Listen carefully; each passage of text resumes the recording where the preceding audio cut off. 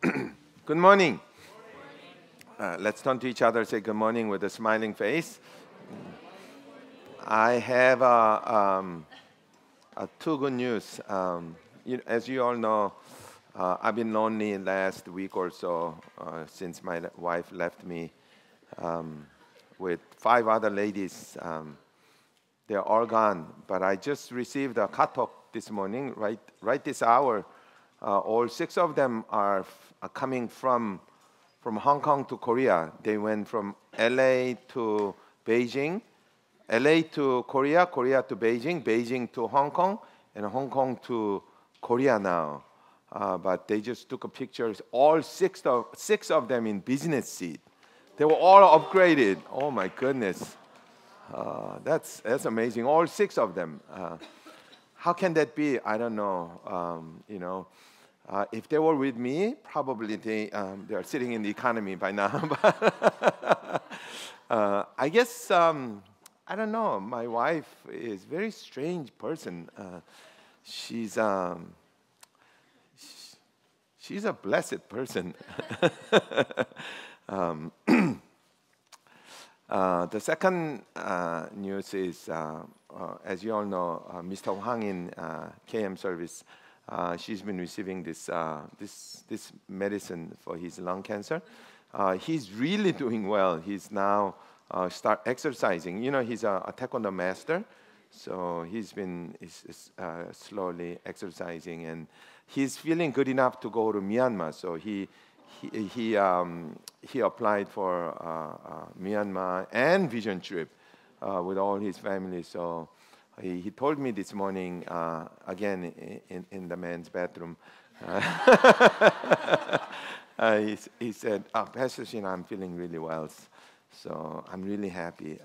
I think God works out very strangely, sometimes unexpectedly, but for the good of all, really.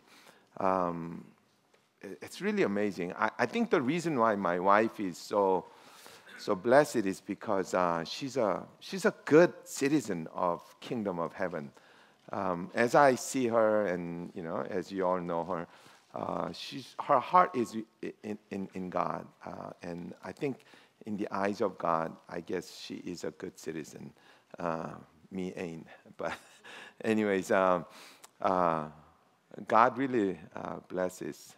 So turn to each other and ask this question: are you a good citizen of Kingdom of God? Okay.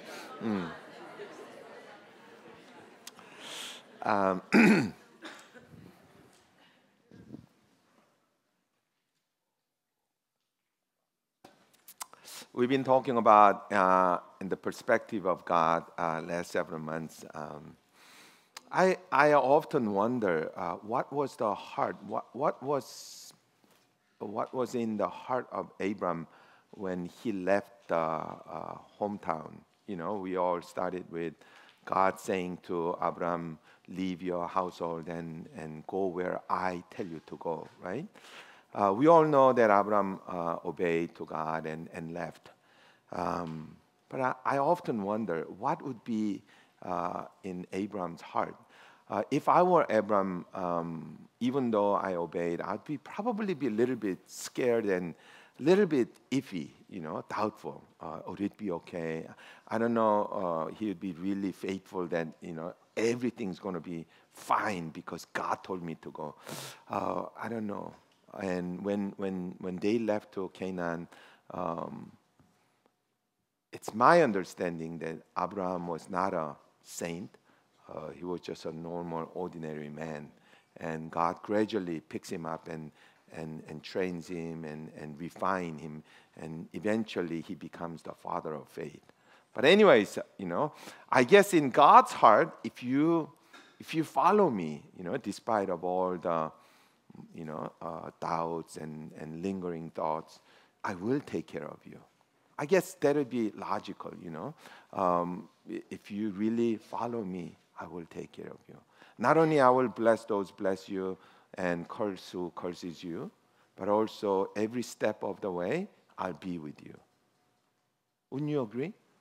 I guess, God knew what was in the heart of Abraham, and if he follows, not knowing fully, I think God would, I would bless him too. That's why God takes care of him and blesses him. So turn to each other and say, do you trust God? I'm going to tell those of you who really cannot trust God fully, it's okay. It's okay. I imagine God would want us to trust him fully, but sometimes, we fall into a doubt. We fall into a doubt.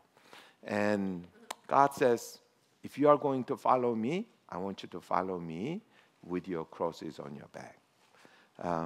Sometimes, even after we come to church, things don't go well. And I don't know, if I find out that I have a cancer, despite of all the services, all the, works that I've done for God, I might be disappointed, About this time last year, we found out that Mr. Wang had a lung cancer. And, you probably don't know Mr. Wang very well, but he's been a very faithful person.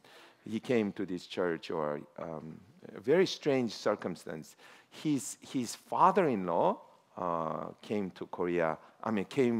to America from Korea to visit about 15 years ago with a liver cancer, end-stage liver cancer. So he brought his father-in-law on his back to my clinic. And as I saw the patient, I knew, he's going to be done in a couple of weeks. So I told him, he's going to die in America.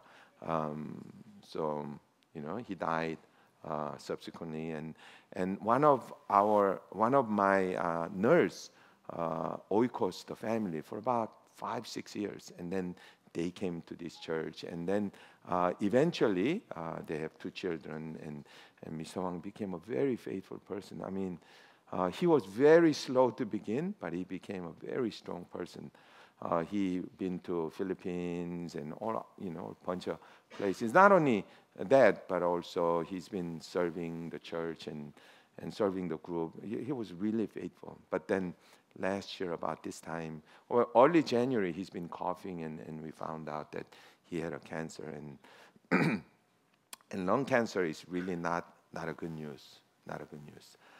And there are certain kinds of cancers in the lung, and he had a bad kind of cancer. So I knew he's in a bad situation. So if I were him, I probably felt really bad. And we all know he went to Korea, and then the situation gotten worse and worse, and basically given up. At the end of the year, about last year, we kind of gave up.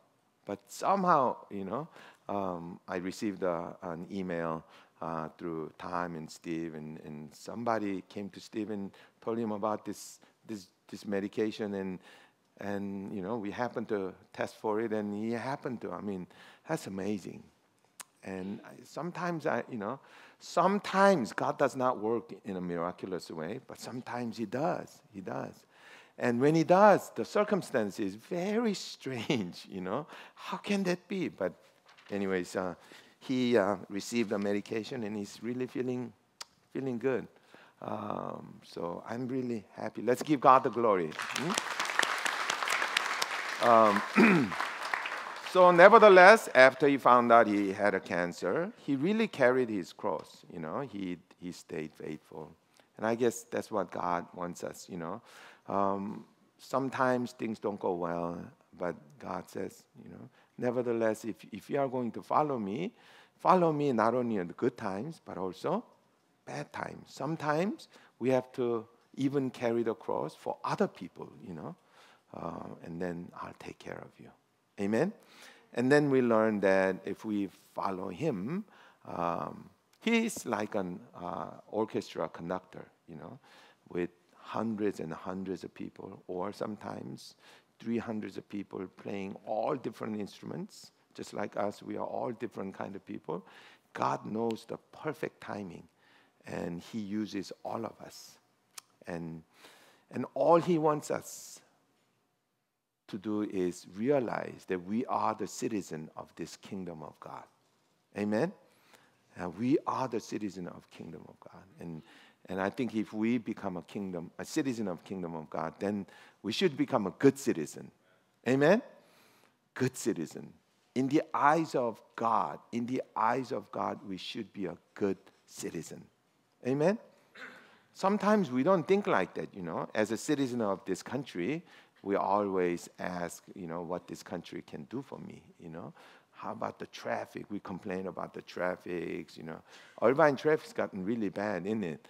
And so we complain about that. We complain about weather. We complain about politics. We complain about all that, But in the eyes of government, they might say, how much tax did you pay? How much tax did you cheat? If they know everything, sometimes we have to really become a good citizen. Amen? I travel all different kinds of countries, and, I see few countries, some countries, they're very dirty. They're very unclean. It's because people litter. People just throw out garbages, And I'm looking, it's not a good citizenship.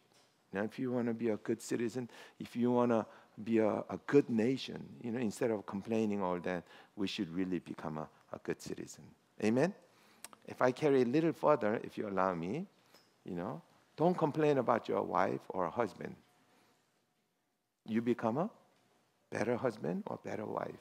Don't complain about your children or parents. You become a better parents or better children, then that would be good too. Did I carry too far? So turn to each other and say, I'll be good. Huh? Wouldn't that be nice? Well, and today, sometimes people say, how can I be a good citizen? I want to be a good citizen of Kingdom of God. There are bigger people, more famous people. But I want to be a good citizen too. How can I be? Well, let's look into the Bible and find out the answer. Today, what we are going to read is the conversion scene of Apostle Paul, or Saul's conversion. It is very famous, very famous. However, we don't really truly understand the full weight of this conversion story. So let's listen to chapter 26 of Book of Acts, verses 12 through 18. Okay. Before we begin, I want to tell you, when you think certain thing is important, what do? We usually either scream louder, right? When baby's about a year old, and a mom and dad kind of ignores the baby. You know what baby does? Baby go, ah, ah. They start screaming. Pay attention to me too. In the Bible, God does that similar thing. If it is important, you know what God does? He repeats. He repeats. So many times Jesus say, truly, truly, I tell you. Or amen, amen, I tell you. He does that. He uses the double. In English, we do that too. We repeat. Koreans don't repeat. You know what Koreans does? We emphasize with harsh words. You work very hard. But anyways, in this instance, God repeats not twice. He repeats 3 times. So this conversion story of Saul is mentioned in Book of Acts 3 times. 3 times. However, in these 3 times, all situation is different. Okay? First circumstantial situation is that Luke is writing. Okay, Book of Acts is written by Luke. We all know that, right? So Luke heard from Saul, or Apostle Paul, talking about his own conversion. Okay, and later on he writes it down. So this is what I heard, that Apostle Paul was talking to me. That's the first time. Second time he writes. Second time the Book of Acts mentions is when Apostle Paul becomes an apostle, goes out the mission trip, first trip, second trip, third trip. At the end of the third trip, he's coming back to Jerusalem. And people say, if you go back to Jerusalem, you will surely die. You will surely die. And Apostle Paul says, I'm ready to die. For the glory of God, I'm ready to die. Don't block me in. He goes into the Jerusalem. And sure enough, the mob of Israelites or Jewish people surrounds him. And then in their own tongue, Apostle Paul is giving his own testimony to his people. This was how I got converted. That's the second time that the book of Acts mentions the conversion story of Apostle Paul. Okay? And then, sure enough, he gets arrested, and then he goes into the jail. Okay?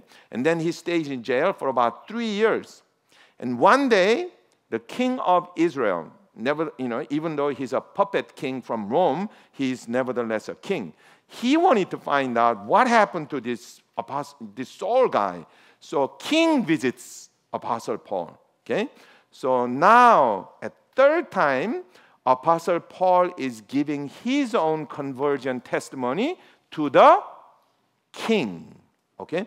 Not to the people, but to the king. So as we read it, we get this nuance that he's very polite because he's talking to a king. Okay? So this is the third time that the book of Acts talks about the conversion story of Apostle Paul. Very important, very important.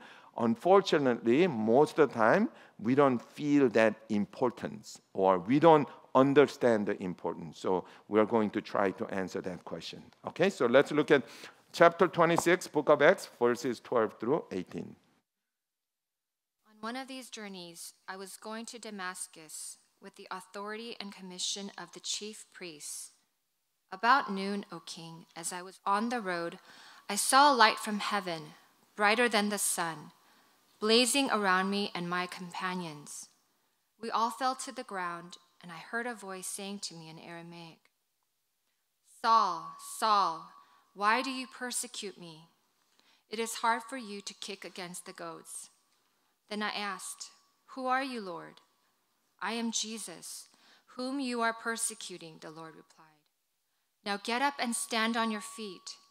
I have appeared to you to appoint you as a servant and as a witness of what you have seen of me and what I will show you. I will rescue you from your own people and from the Gentiles. I am sending you to them to open their eyes and turn them from darkness to light and from the power of Satan to God, so that they may receive forgiveness of sins and a place among those who are sanctified by faith in me. As we read it, it is very difficult to get impressed. We know the story, so what? But if Bible mentions it 3 times, it must be very, very important. But that important doesn't, stab me in the heart. It's just okay, And then also, there were a few questions that I used to have. When I become a Christian and start reading the Bible, and there were a few questions. Number one question is that I later found out that the entire New Testament was written by, or majority of the New Testament is written by Apostle Paul, right? Let's say New Testament is about this thick. More than half, about 60% of the New Testament is written by Apostle Paul. Okay, and then it came to me, how can that be? We all know Apostle Paul was not the original disciples, right? Apostle Paul was not an original apostle. People say in order to be an apostle, you have to live with Jesus while he was living. So in that case, Apostle Paul is not a full apostle. How do I say it? It's less ranking. It's less ranking, officer. I mean, to me, who's the higher ranking officers? Peter, John. There are 12 of them, right? I mean, there were originally 12 of them, and one became kaput, and they replaces him, right? So they nevertheless have 12 apostles. Now, to me, in my common sense tells me, Okay? Jesus handpicked these 12 people, right? And then he calls them, these are my disciples, right? Then when the New Testament is written, who should write majority of the New Testament? 12 disciples, right? I mean, either Peter or John or, Matthew. I mean, they should write more, all combined, those 12 people should write far more than half of the New Testament. And that's my common sense. But I found out this guy, Apostle Paul, wrote more than half of it. And I'm thinking, how can that be? I know it's not a life and death question, but it kind of, and then as I was reading this story, we all know that Apostle Paul becomes blind. He's on the way to Damascus and he sees the light and he fell off the horses and then he becomes blind. So people led him to Damascus, and about 3 days later, some guy comes up and pray for him, and then he opens his eyes after some scab. Okay, some kind of scab comes off of his eyes, and I'm thinking, why and scab? You see the light, and maybe you are blinded because when you see a blinding light and you are blinded for a while, unable to see for a while. But what is this scab falling? Those are the little lingering questions that kind of prevents me from going into fully immersed in Christianity. Those are the questions that I used to have, and after I found out, it was really amazing story. It is really fully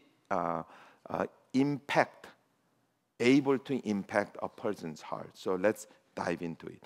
In order to answer these questions, we have to really think about one question. Why did Saul, this guy, was so fervent persecuting these Christians? Why was he so fervent? I mean, we have to really know the inside of mind of this Saul person, this Saul guy. He's a zealot. There was another famous zealot among the Israelites. Do you know who is another famous zealot? Judas Iscariot. Yes, he's a zealot means a person who's really passionate to do something. I guess people's personality can be different. Some people are very laid back and kind of, how do you say? Okay, that's a 21st century. That's X generation language, chill. But my generation, it's Kesera Sera. Have you ever heard that? Kesera Sera. Okay. Anyways, it's kind of but some people are very passionate. Certain things very. I guess this Saul person was very passionate. So what? But the other question that we have to answer is what was he passionate about?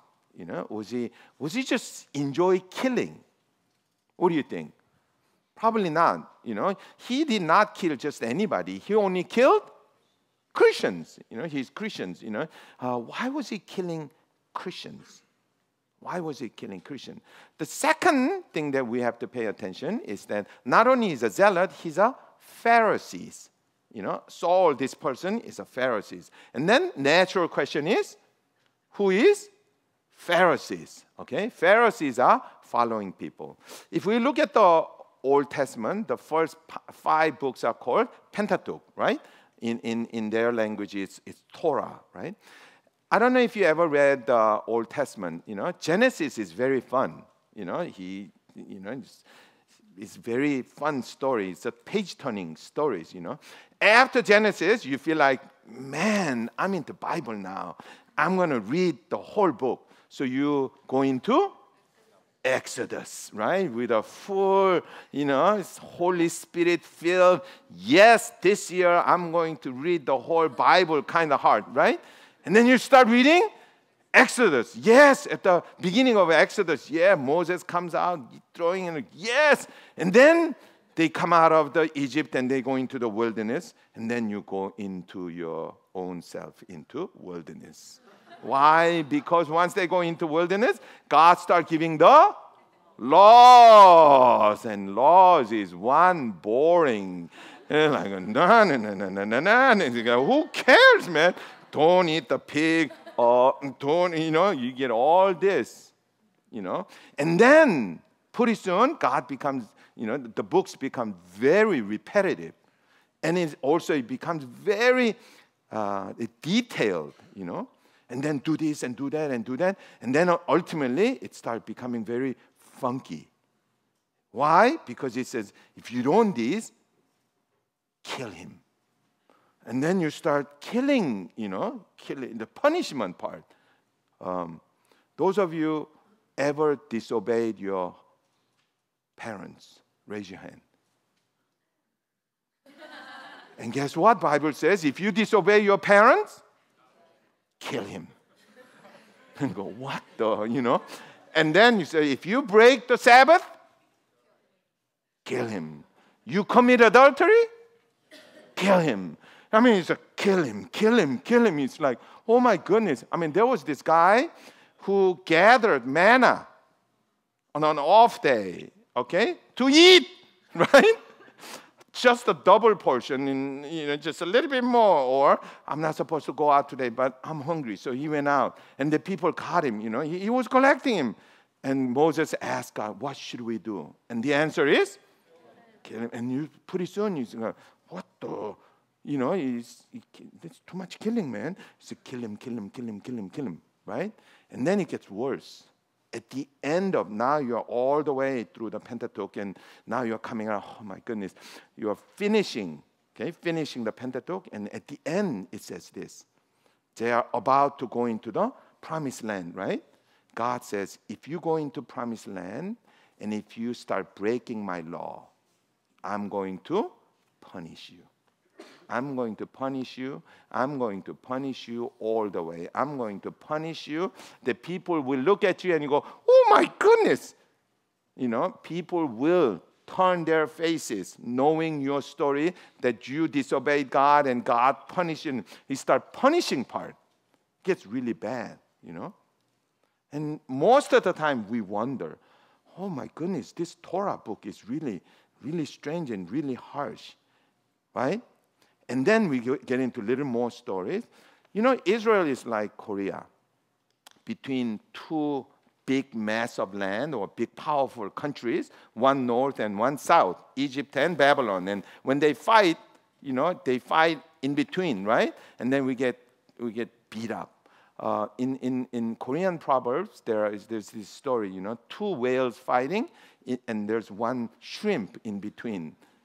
Okay, they're just beat up, and there are so many bad things happening, And then prophets start coming out and say, the reason why you are being punished, you are going through all this bad problem is because you broke the law. You disobeyed, and you disobeyed. Isaiah says it, Jeremiah says it, Ezekiel says it, and they start hearing that.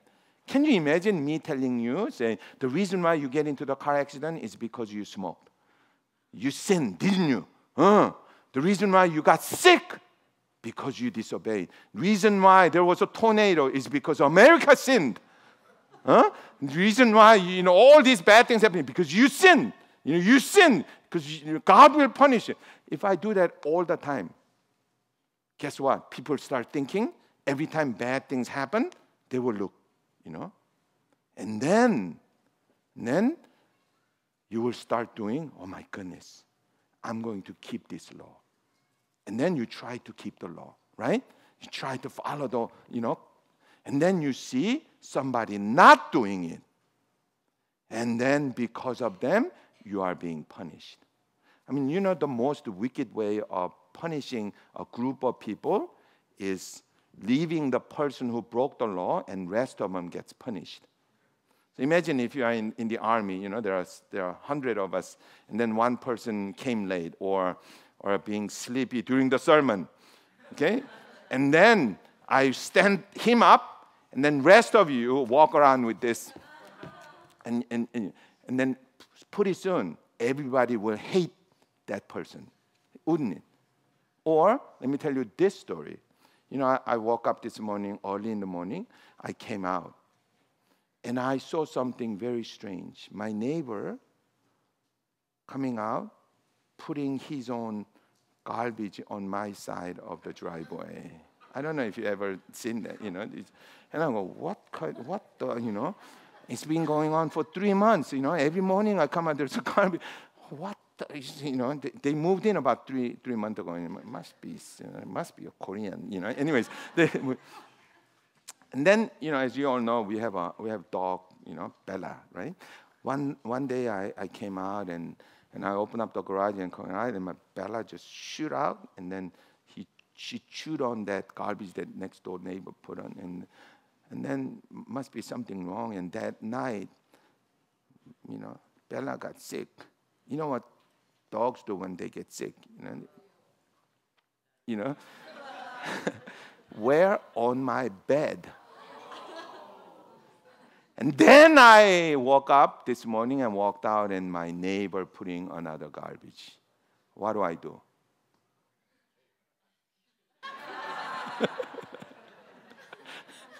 Can you imagine? You know, what the, you know? That's what Saul is doing. Because Saul is a very learned person. He knows the full history of Israel nation. He knows Torah. He knows the story.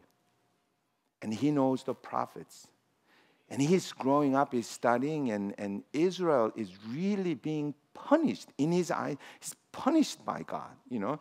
Rome, Babylon, Aram, Egypt, you know, they were just punishing. And there's so much horrific, really, you know, it's just horrific things happening. And he sees him, and he's a Pharisee. Pharisees is trying to keep the law and making other people keep the law. And then he finds out that this bunch of people going around saying, you don't have to do that. You don't have to do that. You know, 3 times a year, you have to come to the temple. You don't have to do that. Wouldn't you go crazy? I mean, he's trying to make Israel as a good nation so that God can bless the nation, you know. But these people just, and he's saying, because of you, this nation is being punished. In fact, while Jesus was alive, we all know Pharisees hated Jesus, right? The reason why is because Jesus going around, you know, not washing his hand and, you know, all that, they just drove crazy. Why are you doing that? Because of you, all these nations, my family is getting hurt. All Israel, my brother's getting hurt. In fact, one of the high priests says this, you know, it is good to sacrifice one person for the whole nation. Because that guy is just making everything wrong. And God says, and God is punishing us because of him. And that's what that's what Saul is thinking. If that is true, then he is justified to get all the Christians and get rid of them. If it requires killing, so be it. And that's what he's doing. So in many a times, he takes these journeys, you know, catching these Christians.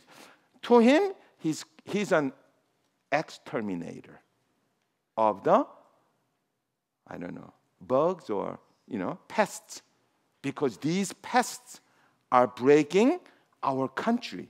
Because God looks down and God is punishing our country because of these people, you know. So he's punishing. And that's the reason why Saul is punishing these Christians.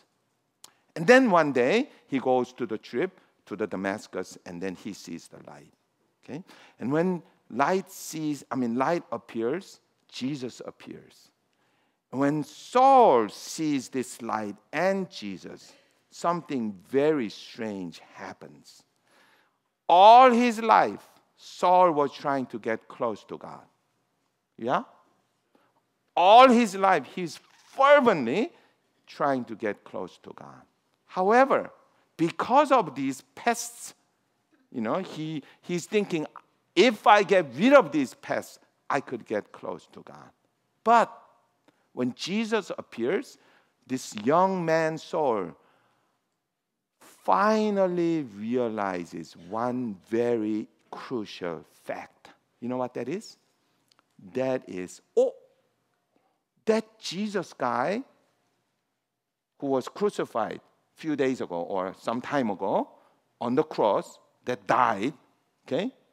That Jesus guy was nothing but whom? God himself. And that dawned on me. Imagine Saul, okay? Saul living, some guy called Jesus comes up and doing, all this. To him, he's just another person, obviously, right? He would never guess that one God would appear in the form of human, right? God is spirit, God is God. God is one. Shema Israel is saying God is one, right? So he's thinking God is in heaven, right? He's going to send Messiah. When Jesus walks around, he would never imagine that's God himself. Even though Jesus shows the miracles and tells that he's God, never dawned on him. And that's why Pharisees all the time ask Jesus, if you are God, show us the sign. We don't believe you. You're not God. Saul was same.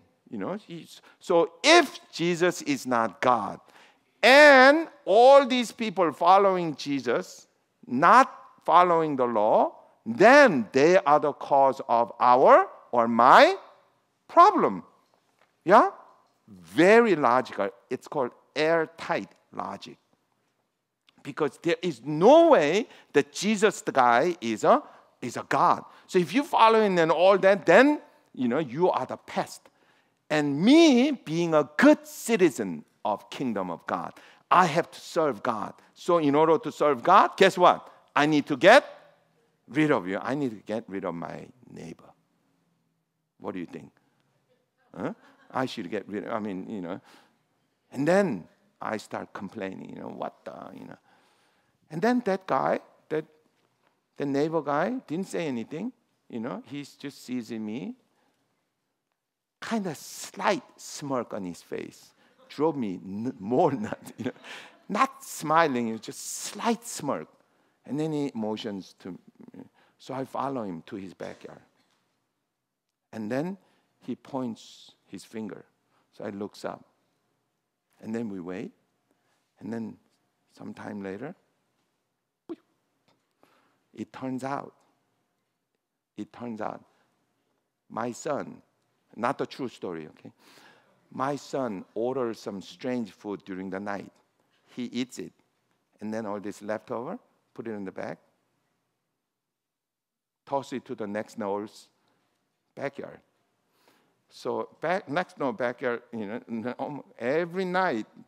So every morning he picks up the garbage and put it up to my driveway. Did I know it?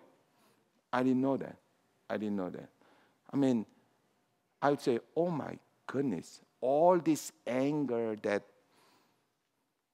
boiled up against my neighbor would turn into, now don't say Jonathan, I said it's a made-up story. Okay? It's called aha moment. I don't know if you ever had this moment, all of a sudden you realize, have you ever put up on a necktie? In order to put a tie, you have to put up a button, and then final button on top, and sometimes, and then you all of a sudden realize, oh my goodness, my first button was crooked, Or, I don't know if you ever had this, I used to live in Quail Hills, and I have a salt water softener, and they used to come with like a 50-pound bag. Nowadays it comes in a plastic bag, but long time ago it comes in a cloth bag, and they sawed it, and so you find the end of it, and you have to untie it, that sucker is very difficult to untie. You pull out, what, and then all of a sudden you catch a little knob and you pull it and you go brrr, and you open it up. I don't know if you ever had that. Probably those of you who are very young. So what is he talking about? It's a certain way of sewing the stuff, and once you kind of catch it and then you pull it, the whole thing just comes out. It's like that. It's called aha moment. You all of a sudden realize, oh my goodness, that's what's happening. See, Jesus shows up in front of Saul. He says, Saul, Saul, why are you persecuting me? And Saul goes, who are you, Lord? I am Jesus that you are persecuting. I am your God, basically. Because Saul instinctively knows that this person who shows up in the heaven is God himself. Why? Because book of Moses, he knows in the Old Testament, Moses sees God, Ezekiel sees God, Isaiah sees God, Jeremiah sees God, they all see this God in the heaven. As soon as Saul sees Jesus and then he realizes, oh my goodness, the person who lived and died some time ago on the cross, he is Jesus, that he is God himself. And he clicked it. He clicked it. And he go, oh my goodness, if he is Jesus, then all my problems, all the things that I've been worried about, all the things that I am frustrated about, it becomes solved. It clicks. And that's what's happening here. And from then on, Saul is a different person. Many a times we think Saul converted. Saul never converted anything. Saul never changed much. Saul was very fervent. He was very fervent following God. He's trying to follow God, Saul is just utterly trying to follow God. And he thinks by keeping the law, he can follow God. And if you don't keep the law, God will punish him. By the way, God will never punish you by car accident just because you sinned, okay? That's really silly. But many times that's why we put a cross on the back mirror, right? So Saul is thinking all the time, all these things, bad things happening is because I broke the law. But he realizes, oh my goodness, if Jesus is God himself, he's living God, then if he died on the cross, then all the things that humanity is trying to achieve, it is done upon that cross. And he realizes that. And then he's the same person. He's very fervent following God. He was a good citizen. He was a good citizen. He was already passionate. He was already following God. Only problem, he was mistaken. And guess what? That mistake was caused by Satan. I told you many times these days, Satan don't work with snakes. He's done with snake. Satan usually works with people nowadays. How does he make us fall? It's the way that he manipulates our mind. He's very smart. And in fact, most of the time, we think certain thing is very true, and then later on, we find out it's not true, and then that's when we get into trouble. I know I talked about it many times. Men are easier to fall into that trap than ladies. Ladies go. Men are much more easier to fall into that trap. You know why? Because men, we have this tendency to assume. Men become more, it's easier for them to get, how do I say bija? Huh? Butthole? Butt hurt? Is that a real language? Jonathan, is that a real thing? Butt hurt? I don't trust anybody here but you. Butt hurt, really? Oh, okay, I'm gonna. You know why? Man gets, I guess, butt hurt all the time. easily, you know, than ladies, because men, we don't talk very much. We don't talk very much. What we do is we expect you to understand me. That's what we do. Men do that. We don't talk very much. But in us, we do think. Believe it or not, we do think. But what we think is that we expect you to understand me without saying anything to you. Not that very, very difficult. Okay, very simple. If you look at me very well, then it's very easy to figure out. So we expect that. That's a problem. That's why we get butt hurt easily. Because you don't know what we are thinking, is it? Ladies have very little problem with that. You know why? Because they talk. They talk. They talk, They talk, They talk on the phone for 2 hours. I don't know how can they talk, how can anybody talk on the phone 2 hours, And then at the end of the 2-hour conversation, guess what they say? Oh, we can't talk on this phone anymore. Let's meet. So they meet and drink coffee and sit in the Starbucks and take the seat for 4 hours, And then after 4 hours, they say goodbye, and then guess what they say? I'll call you back. Men are very different, Men, we meet. After 5 minutes, we take out the phone. And you understand me, I understand you. That's good enough. See, we misunderstand each other. I guess Saul made that same mistake, However, when he found out that Jesus was the Christ, that's what's happening.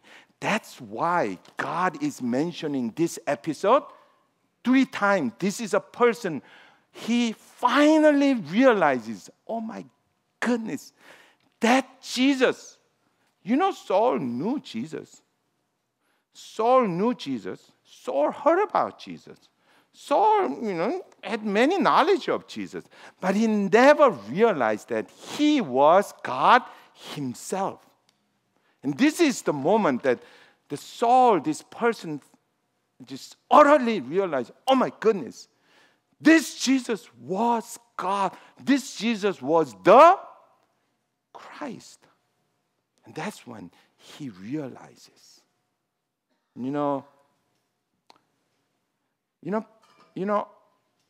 When I was young, I thought that if I lived very hardworking, everything would be fine.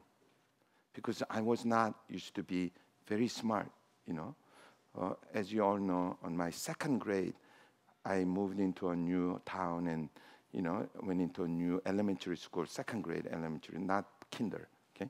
And the teacher said, we have a new student, come on out. So I went out and said, what's your name? Say, James, in Korean. So she says, turn around and write your name on the blackboard. So I wrote Shin. And then I have 2 other names, couldn't write it. And I stood there. And the teacher goes, just go in. So in my head, I said, why is she making me write all these stupid things? And some strange teachers, I went in. Can you imagine what teacher was thinking? So what, another stupid guy moved in my class. I must be sinned, Imagine 2nd grade, But somewhere in middle school, I realized, I need to study. So I studied. And while I'm studying, this was what I thought. If I study hard, all my life, I'd be happy. But, that was not true. So, and then, I'm thinking, maybe if I become a doctor, I'd be happy. So I did, you know. I didn't. More trouble, you know. Or sometimes, maybe if I become if I just be a good father or a good husband, all my problems, I tried more and more, harder and harder and harder. You talk about passionate, working and working and working and working, didn't get any better. In fact, those people who gets angry easily are those people who tries hard, very hard. The harder you try and fail, the more angry you get, As you all know, my mouth is very dirty, It used to be, not anymore. But I'm thinking, why was I be so? It's because I tried very hard to live my life better, better. And the more I try harder, it gets more frustrated I get. Why? All that. And then one day, I met God. I really met. And I realized, oh my goodness, that Jesus was God himself. Similar thing happened to me. That Jesus was the Christ. I knew about Jesus. Living in 21st century, I knew Jesus. I'm a sophisticated person. I went to church once a month, and I knew about Jesus. But it never it never occurred to me that Jesus had to be God himself. But somehow it happened to me. And it just clicked. It clicked. I didn't change much, It clicks.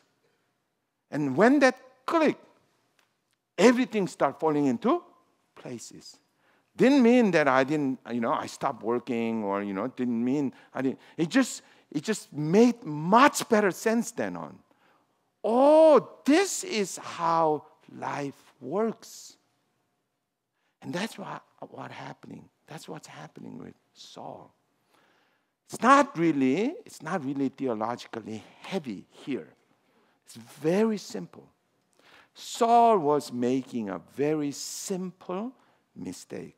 Was it his fault? I don't know. I mean, was he stupid?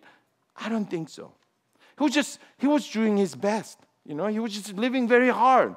He's thinking, I want to get closer to God. I want to serve him. And the only way to serve him to him was to follow the law. And that's what it's saying, And all the prophets were saying. However, God in his heart was not that, that's not his purpose. In the Old Testament, many times, God says, you love me. Okay? You love me with all your heart and mind and soul. He says that all the time. In other words, God was saying, in his way of saying it is, if you love me, keep all these laws. If you don't love me, you're not going to keep the law, so I'm going to teach you. That's what he was saying. But people misunderstood, especially Saul misunderstood. Saul was thinking, if I just keep the law, if I just make the money, if I just work hard, if I just become famous, if I just be a good father, then all my problem would go away. A lot of people think like that. I was. And I tried. And those of us who tries hard, we know how frustrated it gets. Despite of all this, I mean, every time I buy a car to my wife, am I the best husband? And she never acknowledges, no. I mean, she says, not 3 times, she says about 10 times straight out. She's like a machine gun, No. It just drove me crazy, I mean, what? And misunderstood. It's a very simple mistake. And then I realized, oh my goodness, that's not what you want. That's not how it works. And then somehow I met God. One day I met God. He said, oh my goodness, Jesus Christ is my God. Once it realized, then it's much easier to become a good citizen, wouldn't it? Once I realized, my king is there. My king is there. Once I realized that, everything else, it's okay. It's okay. These things happen, it's okay. I don't get upgraded, it's okay. So, Jamie asked me during the break, he said, Dad, how can 6 people get upgraded? And I say, I don't know. Never happened to me, so I don't know. But back of my head, guess what I said? It's okay. It's okay. Everything, it's okay. Why? As long as Jesus Christ is my Lord and Savior, it's okay. And then, with that mindset, I start looking at the things. And oh my goodness, I was mistaken. I was mistaken. You know, when you raise the kid, when they're about 4 years old, they think they know everything. They know everything, you know. And they're about teenagers, they are like Einsteins, you know. And then in the eyes of grown-up, child, you don't know anything yet. But as we grow, one day we realize, oh my goodness, life is very simple. Life is nothing but a mist. If God gives me a life, I must glorify Him. When that clicks, we are at the final stage. And God says, you are home now. And I want all of us really be a good citizen of kingdom of God. Amen? And how do we do that? Truly knowing that Jesus is our Lord and Savior. Personally, truly feel that Jesus upon that cross is my Lord and Savior. Let's pray.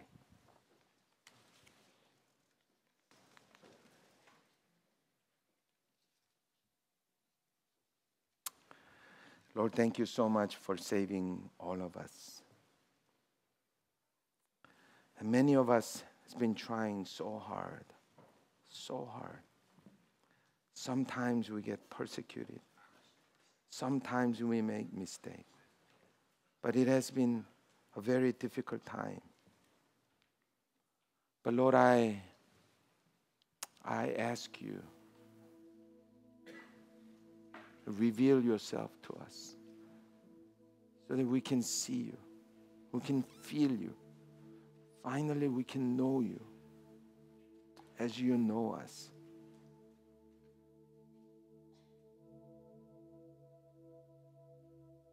And Saul truly met Jesus on the way to Damascus. May we truly meet you just like Saul and realize it doesn't require a trip. It doesn't require an event.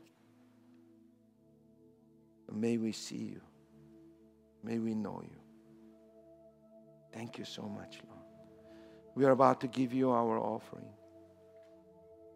May it given unto you. There are so many things to do. I ask you, God, would you bless this church so that we can truly accomplish what you have bestowed upon us. We want to glorify you. We truly want to lift up your name, Lord. Allow us, use us to be used by you, Lord. Thank you so much. I pray all this in the name of Jesus. Amen.